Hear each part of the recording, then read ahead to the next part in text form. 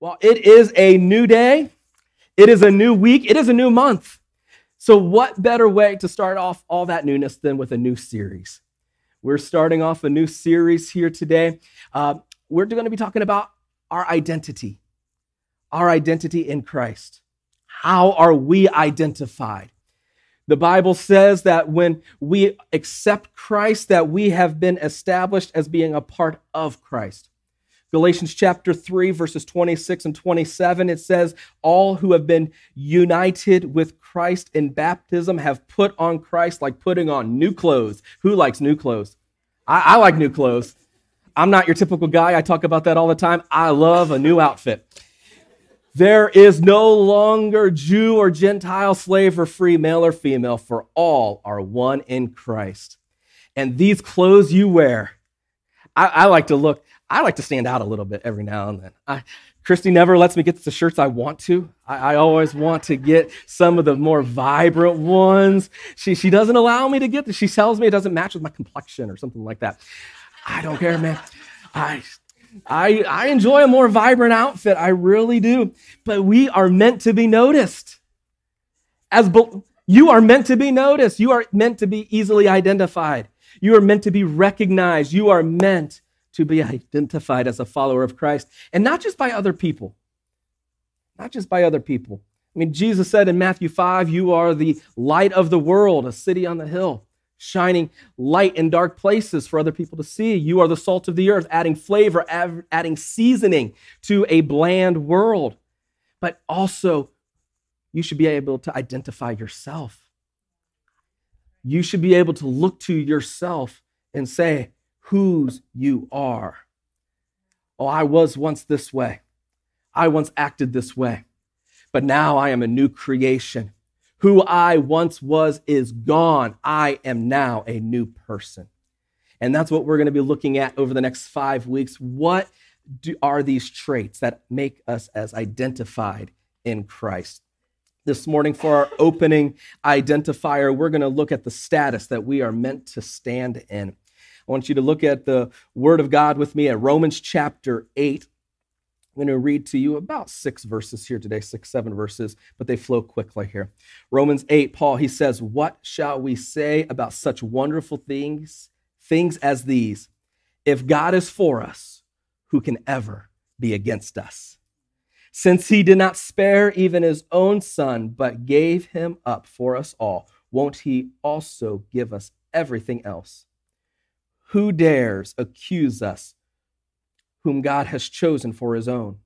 No one, for God himself has given us right standing with himself. Who then will condemn us? No one, for Christ Jesus died for us and was raised to life for us, and he is sitting in the place of honor at God's right hand, pleading for us. Can anything separate us from Christ's love? Doesn't mean that he no longer loves us if we have trouble or calamity or are persecuted or are hungry or destitute or in danger or are threatened with death. I mean, the Bible says, for your sake, we are killed every day. We are being slaughtered like sheep. No, despite all these things, say all these things. Despite all these things, overwhelming victory is ours through Christ who loved us. I'm telling you what, this morning, you've already sang the message. You sang the message, but now it's time to hear the message. It's time to work our victory. Let's pray. Father, thank you so much for your word today. Your word that has been already validated through the worship of your people. God, we ask, Lord, now that you would begin to seal the word within us. Lord, let us leave this place walking and working in the victory you have asked us to. In Jesus' name, amen. Amen. So for most of us here today, this is not an uncommon section of Scripture. Most of us have heard it or have said it multiple times. We read it. It's that incredible chapter of Romans chapter 8. If you need to be encouraged, go to Romans chapter 8. Most of us, we would have quoted verse 37 the way that most of us probably memorized it. It says in most translations, we are more than conquerors. We are more than conquerors. But today we read Romans 8 out of the New Living Translation.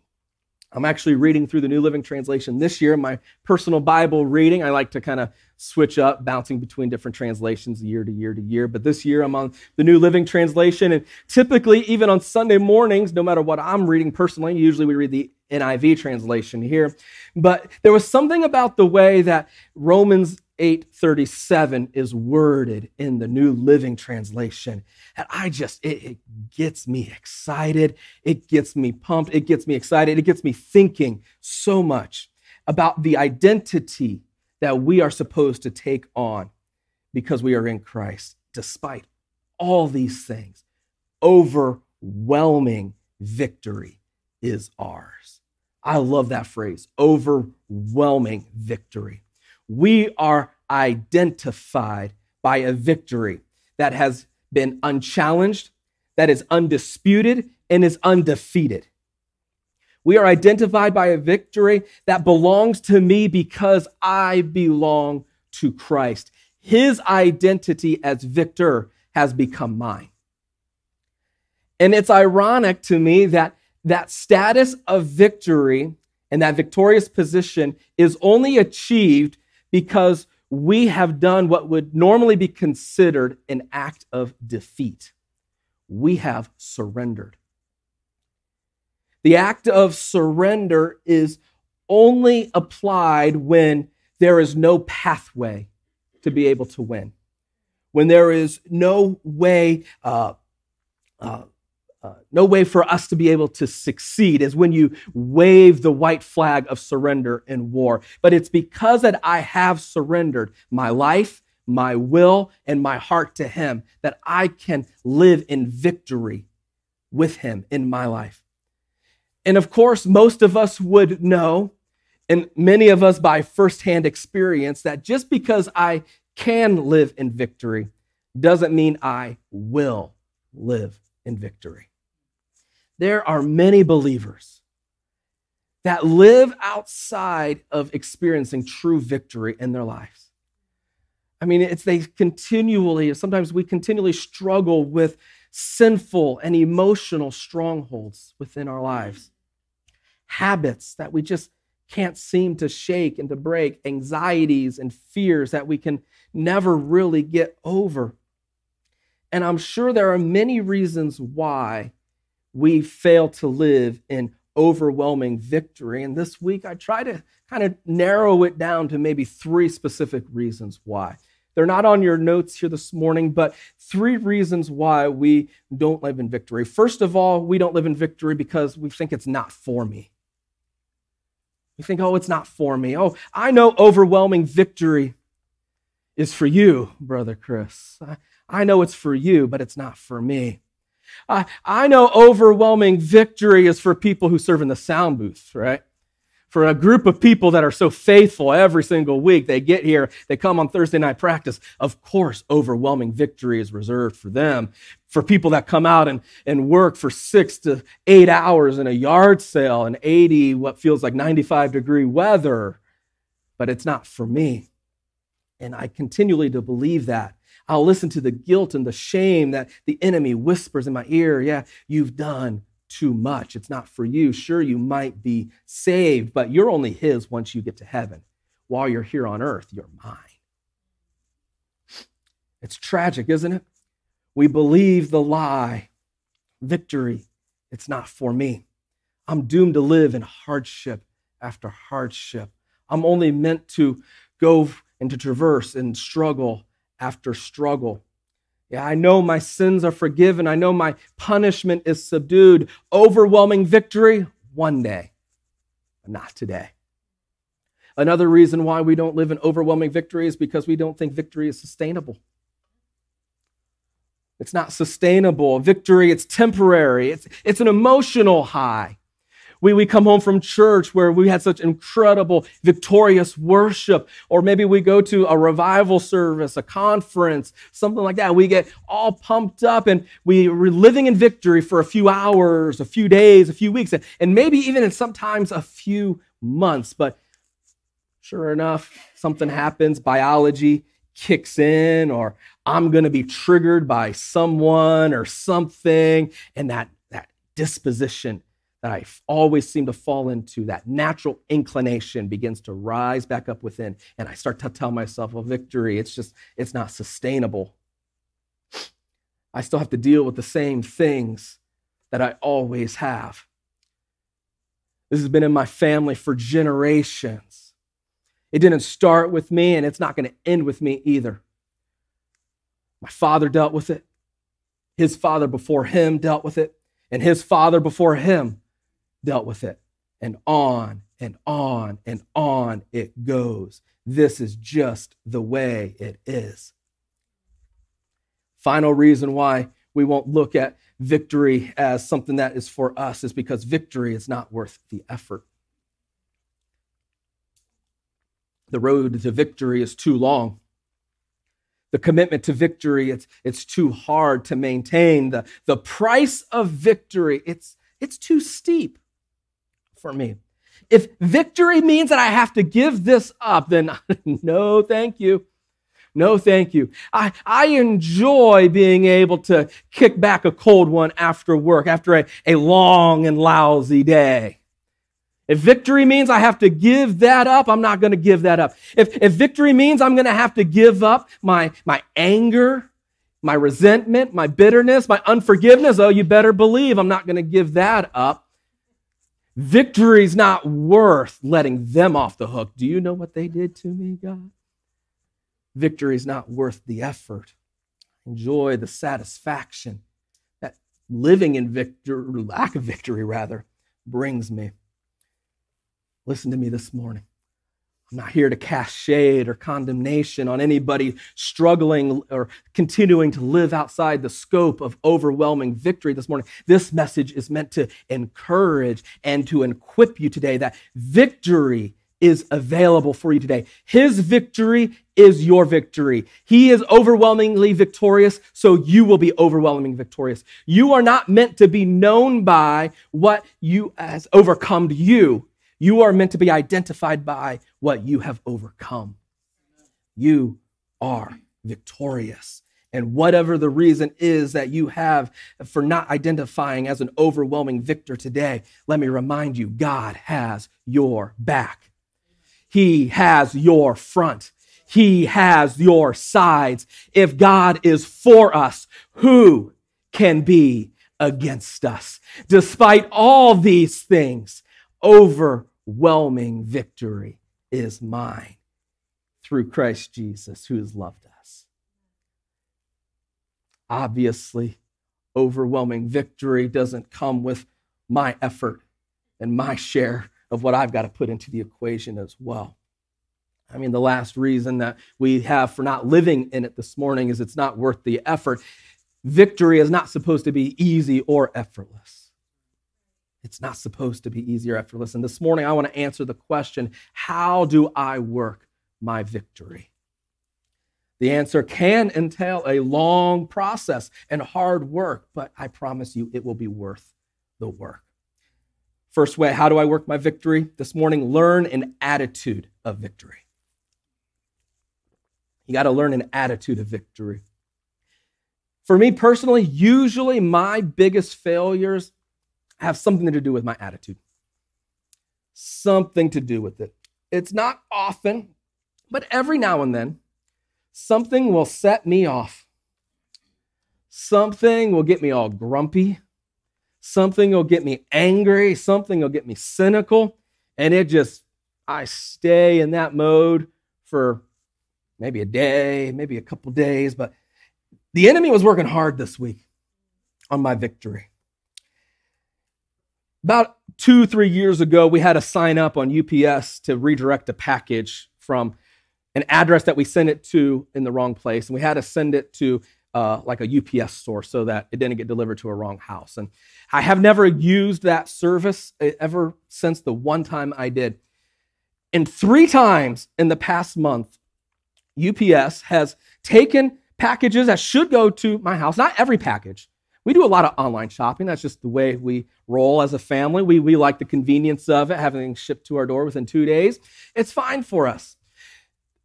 And so not even every package, but 3 times in the past month, UPS has taken packages that should have come to our house in Avon Park and sent them to an Advanced Auto Parts store off of Clubhouse Road in Lakeland.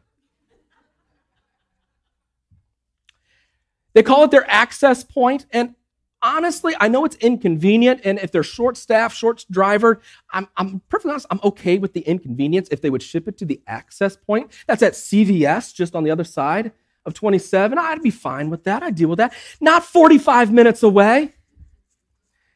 One time I dealt with it when I got the notification that 2 of my packages were going up there. You better believe I called them. You better believe I called them. And generally, I work with the mantra and the motto that you win more flies with honey than you do vinegar. And so I like to try to be pleasant. Even when I'm upset, I try to be pleasant. I really try to be. This week, I was working on my victory. I had to work on my victory. These people knew I was not happy. In fact, I am writing literally this point as I'm on hold multiple times. And I know that once I get off the phone, I'm going to have a choice to make. What kind of attitude am I going to live in? I'm going to have to work for my victory in here. I'm going to have to work for my productivity to make sure that I finish this message. I'm going to have to work for my pleasantness because Sister Margie's just next door to my office and she's hearing me. I'm not quite yelling, but I'm not quite talking. I'm not quite talking to like the normally chipper self that I talk in. I know that in order for her to want to come back to work this week, I'm going to have to work for my victory. My attitude for the rest of the day would be my choice. It could ruin my day. Or I could learn, or I could choose the correct attitude and live in overwhelming victory. You want to hear an unpopular truth this morning? Your attitude is your choice. Your attitude is your choice. You might argue with me, I can't control my attitude. Sure you can. It might take some time. It might take some practice. It might take a few mistakes, but it might take a little bit of work. But eventually you can work and point your attitude in the right direction. In the course of the day, I might not be able to choose what happens to me, but I can sure choose how I respond to it. The enemy wants your victory. He wants your victory, and he's going to try to get you to hand it over to him any way he can. It might be as simple as an email. That's what did it to me. 2 emails. We've sent your packages to this address. 45 minutes. And he wants your victory, and he won't even do anything complicated to get it. But when victory is on the line, you have a choice. Are you going to contemplate, or are you going to complain? That's what Paul said in Philippians chapter 4, verse 8. You better know what you're going to do. Choose to contemplate whatever is true, whatever is noble, whatever is right, whatever is pure, whatever is lovely, whatever is admirable. If anything is excellent or praiseworthy, think about these kinds of things. Oh, contemplate the truth of it. Like Sister Christy already preached, you're not fighting for victory. You're fighting from victory. It's not about what I do to win. It's about what he's already done to secure my victory. Even if I'm still waging the battle, the war is over. The defining work of victory is complete. Jesus has done all that needs to be done for me to live in overwhelming victory. Contemplate the pure and the lovely gift that God has poured out upon us. It's hard not to smile when you know you're getting a present. It really is. And I've never seen, and it's rare to see anybody get a gift and not come away from it with a smile on their face. It's just the very nature of what gift giving is. And what a gift we have received in Jesus. All my sin is gone, forgotten as far as the east is from the west. And he has come in service and in sacrifice for me. No ulterior or selfish motives. Genuine love and concern for my well-being. Oh, learn an attitude of victory today. Learn where your victory stands today. Contemplate the pure and the lovely gift of what your victory is. It takes time. It takes working through the setbacks. It's hard work to dig up reasons to look at things that are pure and praiseworthy and admirable and to find valid examples in your life, but maybe that's the point of it. Maybe that's the whole point of trying to plow these new mental pathways within our mind so that our mind doesn't automatically go to something cynical, but it goes to something praiseworthy in the end. Learn an attitude of victory today. Secondly, how do I work my victory? Practice actions of victory. If my biggest struggle usually centers around my attitude, I wish I could be able to say that my actions are flawless, but unfortunately, that's not the case. Unfortunately, sometimes my actions need some work as well. Sometimes I blow it. I say something that I shouldn't have said.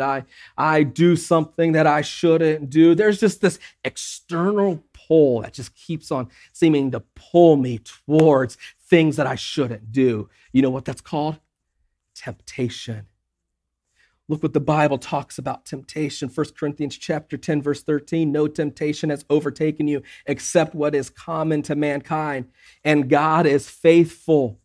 He will not let you be tempted beyond what you can bear. But when you are tempted, he will also provide a way out so that you can endure it. Look at this verse. Just break it down with me for a couple seconds here. I love that opening line. No temptation has overtaken me except what is common to man.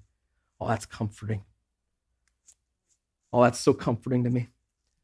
And what I'm struggling with, my brothers in this room, you struggle with. My sisters in this room, you struggle with. And what we struggle with together, there's people in churches and there's people in communities all around this community that struggle with the same thing. And we as people, what we struggle with, the Bible says Jesus struggled with the same thing, yet the difference is the Bible says that he struggled, but yet he did not sin. Temptation isn't something to feel guilty over. It's part of the human condition. Flesh is going to be drawn to fleshly things. No temptation has come across my path that isn't common to man. The verse continues, and God is faithful. That sounds like a sermon series. God is faithful. He will not let you be tempted beyond what you can bear. This is one of those verses, man, it just always gets taken out of context. Always gets taken out of context. Not maliciously or anything like that, just mistakenly. Because it feels good to be able to say, God's not going to let my trial overcome me. God's not going to allow my sickness to overcome me. It feels good to say he's not going to give me any more than I can bear. But that's not the scope of what Paul is talking about here. The trial that he's talking about isn't how we define the trial. He's talking about temptation in my life. And the Bible is clear that temptation, it's not from God. James chapter 1 says, when tempted, you should not say that God is tempting me because God cannot be tempted, nor does he tempt anyone. Temptation isn't from God, it's from the enemy, but temptation is allowed by God into my life, not to crush my victory, but rather he allows temptation in my life so that he can do his part for my victory. And then comes what he does. He will provide a way out so that you can endure it. And here's the crux of our second point here today. Practicing actions of victory. It's simply taking advantage of the ways of escape he's orchestrated. Some of the ways out, they may seem inconsequential. They may seem that way. Nothing is farther from the truth. Some of the ways he's made out for us may seem inconvenient. Nothing could probably be closer to the truth. It's probably going to be inconvenient.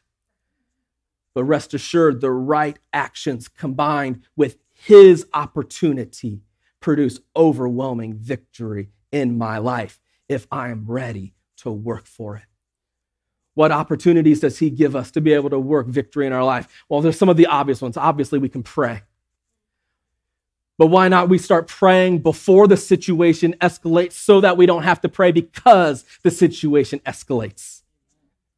These are actions of victory, not playing catch up, but preventative prayer, so to speak. How about reading and memorizing scripture? This is what Jesus did. Jesus, he knew the word. And so when he's in the desert and he's being tempted by Satan, tell these stones to become bread. Throw yourself down. Bow down and worship me. And he combats the temptation with the written word of God. And each and every time he is victorious. How about the practice of worship? Man, if you're utilizing Sunday morning at 10 a.m. from 10 to 10:20 to 10:25 for as your sole time of worship during the week, you are missing out. You are missing out on overwhelming victory. Get a YouTube playlist. There might be a random ad in it from time to time, but that's okay. You'll find victory even through the ads. Type in worship playlist on YouTube. They got them as long as a day straight, and you can just have it there. Practice the act of worship. Try giving. Leave it up to the preacher to find a way to slip giving into a message about victory. But it's true.